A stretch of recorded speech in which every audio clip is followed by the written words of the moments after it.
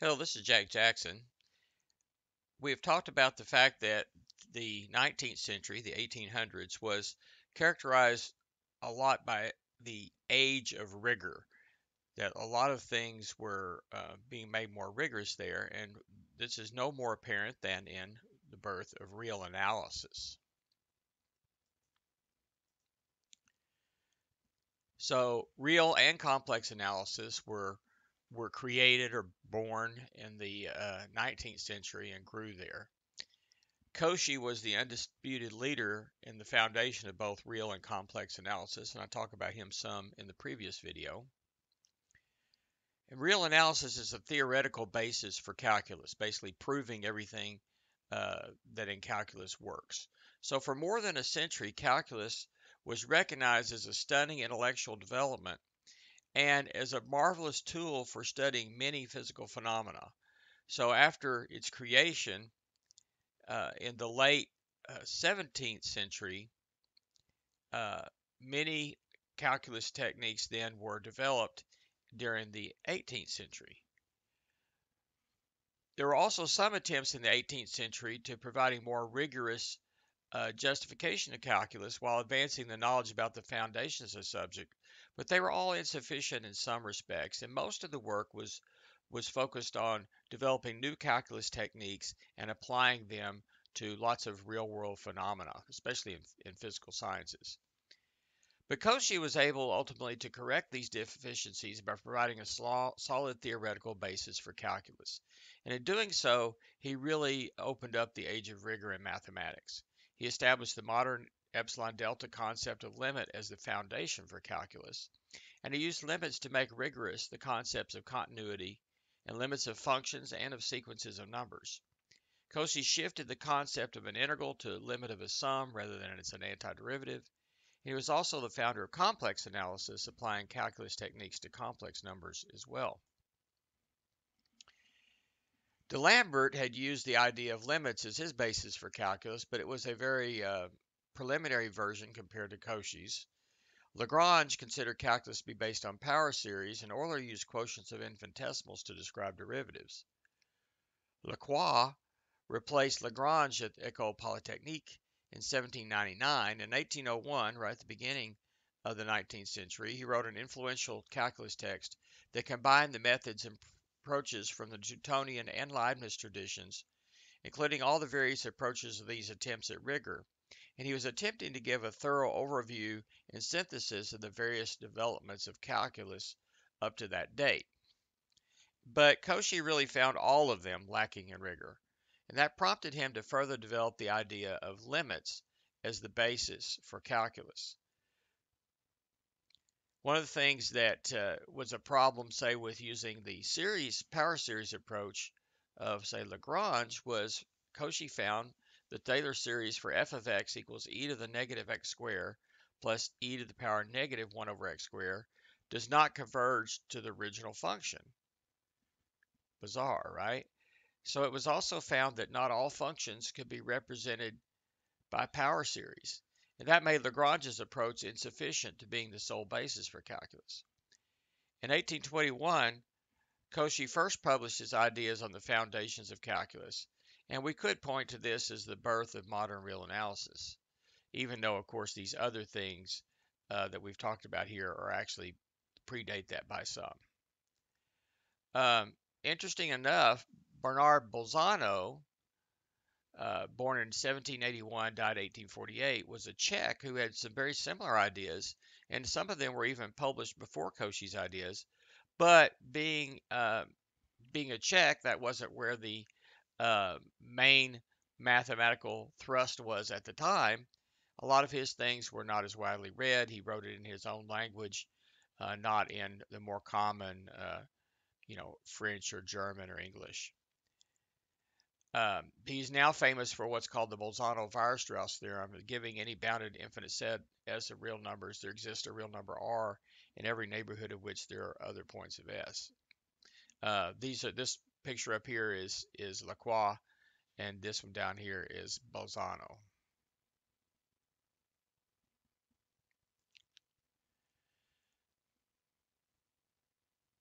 So Cauchy was able to apply his rigorous definition of limits to define derivatives and integrals in terms of them. He then used these to rigorously prove many of the results and techniques of calculus that had been in use for some time. So he was responsible for our modern focus on the definition of an integral as the limit of an area approximation technique. Cauchy proved the mean value theorem and used it to prove the Cauchy mean value theorem and other results in calculus, including the fundamental theorem of calculus, which connects differential and integral calculus. And Cauchy did considerable foundational work with infinite series.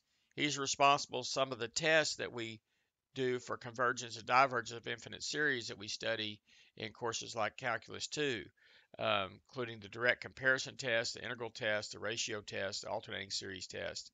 So these ideas and techniques from Calculus 2 date to the 19th century then and the work of Cauchy. Some other important advancements there were by Fourier.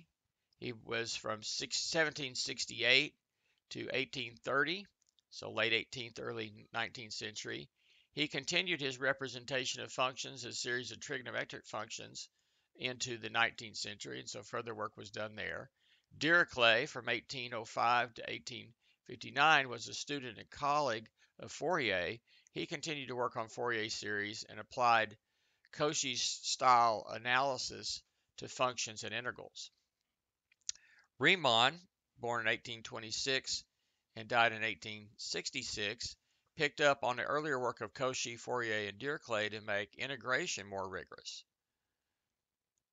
The modern approach to integration that is taught in undergraduate textbooks is due to Riemann in a paper from 1853. Riemann's integral definition allowed more functions to be integrable than Cauchy's approach to integrals.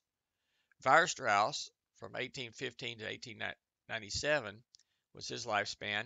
He did further critical work in real analysis, correcting some details in the convergence of functions from Cauchy, and his work firmly completed the transition to rigor in the definition of limits, continuity, and related concepts. In his work, there's no mention of infinitely small quantities. That has kind of vanished, and now everything is based on firmly on our limit foundation. Unfortunately, Weierstrass did not publish many of his ideas, but his students developed and published the results. Heine and Kovalevsky were two of these students who did publish some of his work. So let's talk about a few of these mathematicians in more detail. Lejeune Dirichlet, actually Johann Peter Gustav Lejeune Dirichlet, was born in 1805 and died in 1859 in what is now present-day Germany. He studied at the Jesuit College in Cologne with George Simon Ohm, who lived from 1789 to 1854, is an important mathematician, but he's best known for Ohm's law on electrical resistance. Dirichlet suffered a little bit because the German education standards in mathematics were not extremely high, not as high as those in France. So when he got the opportunity, he moved to Paris to continue his education. He started his education in Germany, but he moved to Paris because there was better mathematical instruction there. This is kind of interesting because eventually he returned to Germany, and because of his efforts and others, but some of the lead was taken by him. German mathematical education improved greatly and eventually became the best in the world by the end of the 19th century. He made an intense study of Gauss's arithmetic book. He had, which was published right at the beginning of the century. He had interactions with many top mathematicians such as Fourier, Laplace, Lacroix, Legendre, and Poisson. He also did some work on some number theory. Euler had proved Fermat's last theorem for n equals 3 and n equals 4, and Dirichlet proved the theorem for n equals 5 and later for n equals 14. So he made some progress on that, on cases of it. In 1825, he returned to Germany and taught at the University of Berlin and did his research there from 1828 to 1855. In 1831, he married Rebecca Mendelssohn. She was the sister of the famous composer Felix Mendelssohn. He collaborated with Carl Gauss, and in 1855, Gauss died, and then Dirichlet took his position at Göttingen. So he's the last 4 years of his life, he was in the same chair that Gauss held at Göttingen.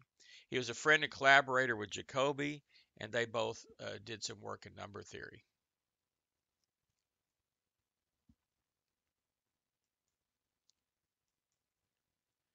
He was the founder of analytic number theory. He did work in mechanics, potential theory, differential equations, theory of Fourier series. He taught Riemann, and he influenced several areas of mathematics, and he was very important as an educator as well. Bernard Riemann uh, lived from 1826 to 1866. It's in Germany. It strikes me how as many of these mathematicians, how much they accomplished in sometimes relatively short lifespans. That he, for example, Riemann only lived to be about 40 years old, and he accomplished such great work. He was the son of a Lutheran minister who was his early teacher. In 1840, he entered the Lyceum in Hanover. In 1846, the University of Göttingen. He studied with Gauss and Stern, Moritz Stern there. In 1847, he went to Berlin University studying with Steiner, Jacobi, Eisenstein, and especially Dirichlet, especially his relationship with Dirichlet, which has really helped him grow. And his work was highly praised by Gauss, which was a pretty rare thing. Gauss didn't hand out compliments very often. In fact, he was kind of notorious for, uh, not doing the opposite. In fact, um, so he went back to Göttingen and finished his dissertation under Gauss. And of course, it was about the what's now called the the Riemann integral. He also did complex analysis, geometry. He worked with non-Euclidean geometry, and his work on Riemannian geometry was the basis for the general theory of relativity, um, uh, Albert Einstein's work, and so forth later on in the next century. He did work with topology. He did work on the number of primes less than a given number.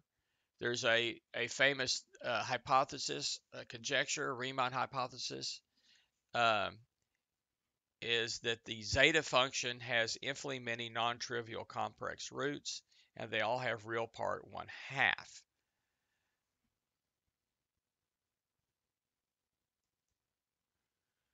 Here's the zeta function here. It's the sum of over all I think natural numbers 1 over n to the s, and that equals the product over all primes of 1 over 1 minus p to the minus s. So this is a very important unsolved problem. It's one of the Millennium problems. There's a group of problems selected by the Clay Institute and at the turn of our current century, and that these problems, if someone were to resolve one of them, there's $1 million prize associated with each one of them. And the Riemann hypothesis is one of the more famous of the bunch. So Riemann did a lot of remarkable things in his 40 years of life there. And I'm sure all of you are familiar with his name from your calculus classes if you had one. Let's talk a little bit about Carl Weierstrass. Um, he was born in 1815, died in 1897, lived in Germany. His father was a public official who encouraged Carl to study finance, but after some lackluster academic performance, he enrolled at the Academy in Munster, where he studied elliptic functions with Gutermann. And he became a secondary teacher, teaching multiple subjects. But then his mathematical studies took off. He studied abelian functions and did a paper on that in 1856. He eventually got a university position at the University of Berlin. There he studied elliptic functions, analytic functions, and application of geometry and mechanics, and especially he is known for his work in real analysis, where he could be said to have completed finishing the transition to fully rigorous treatment of calculus that Cauchy had begun earlier in the century. He discovered a function that was everywhere continuous but nowhere differentiable. So this crazy function that kind of freaked everybody out because nobody thought such a thing was possible. So that really made people start questioning their intuition, and mathematics couldn't be based on just necessarily your intuition, but had to be rigorously proved. He collaborated with Kummer and Kronecker in Berlin, and he ended up teaching very many top-ranking mathematicians, including just a small partial list here: Cantor, Frobenius, Holder, Klein, Lie, Minkowski, Cholesky, and many others. He didn't publish a lot of his work, so some of his uh, work was left to some of his students. I want to lift up one of those right now, and that is Sofia Kovalevskaya. So this is her first name. Oops, let's back up. This right here, Sophia, was her first name. Vasily was her father's name, so that's kind of where this name comes from here. Corbin Krukovsky was her maiden name. Her husband's name was Kovalevsky. Kovalevskaya is the female version of the male Kovalevsky. And later in her life, especially, she was known by her friends as Sonia. So sometimes you'll see her listed as Sonia Kovalevsky. Sometimes you'll see her Sophia, sometimes Sophie. So there's some different versions of her name, plus some different spellings. When you take Russian names written in the Russian alphabet, the Cyrillic alphabet, and you turn them over to the Latin or Roman alphabet that we use, sometimes there's differences in how things are spelled. So you're going to see a variety of different spellings and listings of her name. I'm going to call her Sophia Kovalevsky. So in 1850 to 1891 were her dates there. So again, she only lived about I guess at 41 years. She's Russian. Her parents were of the Russian nobility, and she had tutors. Um, and her family was close to the author Dostoevsky, and she was encouraged, to have some education as a date.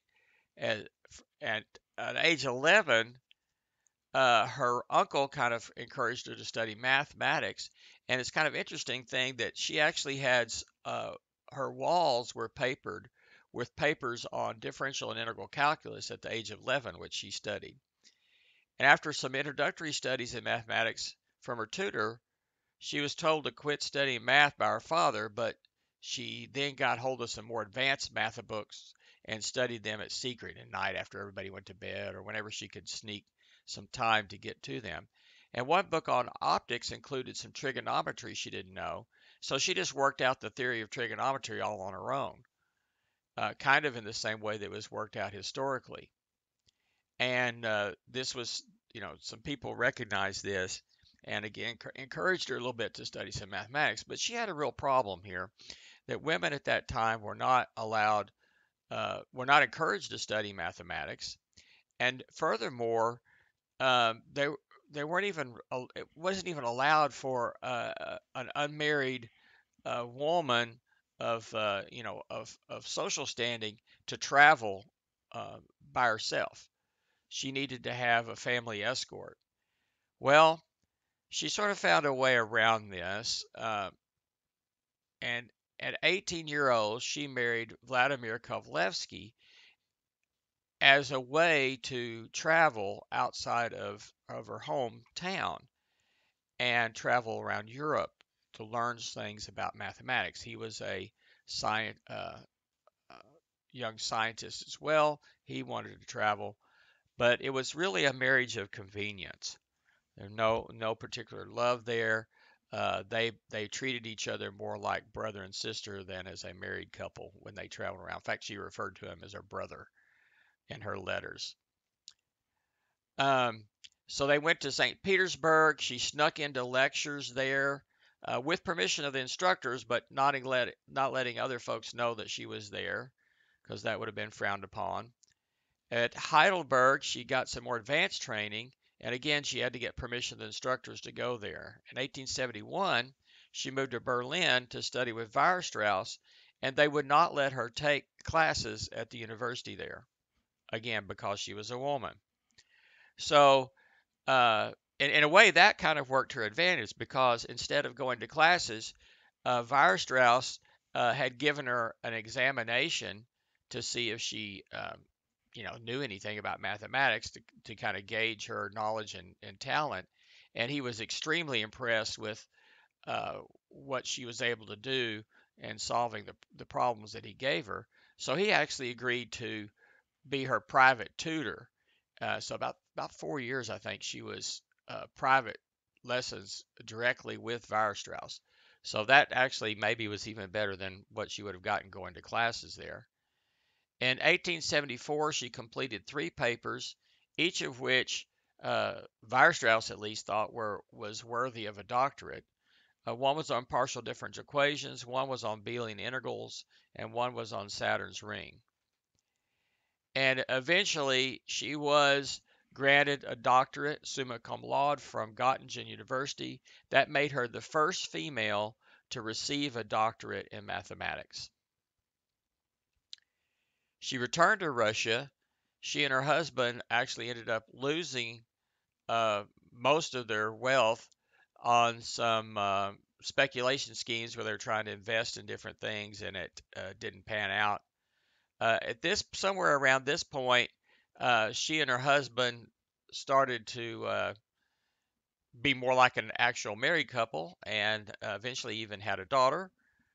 But she was never able to get a good mathematical position, and her husband had periods of a depression, and after some of their financial problems, he eventually committed suicide.